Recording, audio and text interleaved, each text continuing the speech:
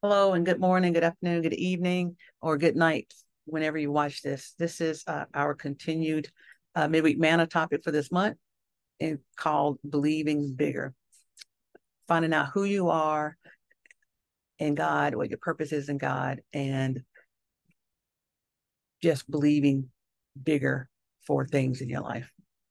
And so this morning, I want to talk about stillness, slow miracles. We live in a world of instant gratification. We want things right now.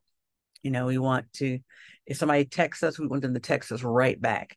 If we put deposits in the bank, it takes seconds now as opposed to days. Channel options are a lot more than it used to be. When I grew up, we had ABC, NBC, CBS, and that was it. And TV went off at midnight. You have the flag waving on all the channels, and midnight was when it went off. And so when we think about living in an instant gratification time, we tend to think that God is slow when we are seeking a blessing or asking for a response to a prayer. The reality is that God's timing is always God's timing. It's unfortunate that we want God to work on our time when the reality is that we need to work on God's time. And when we ask and pray about things and God is slow to respond, we think that God don't see us, or God doesn't hear us, God doesn't love us, or maybe God's even disappointed in us.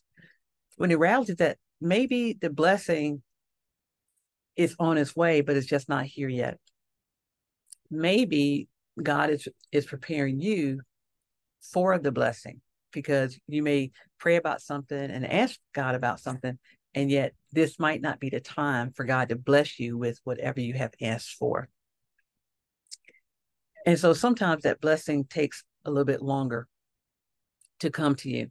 But I will encourage you that if you're waiting on a blessing from God, don't give up. I guarantee you that it will show up at some point, because God is always there, indeed, to bless us. Psalm 84:11 says, "For the Lord God is a sun and shield. God bestows favor and honor.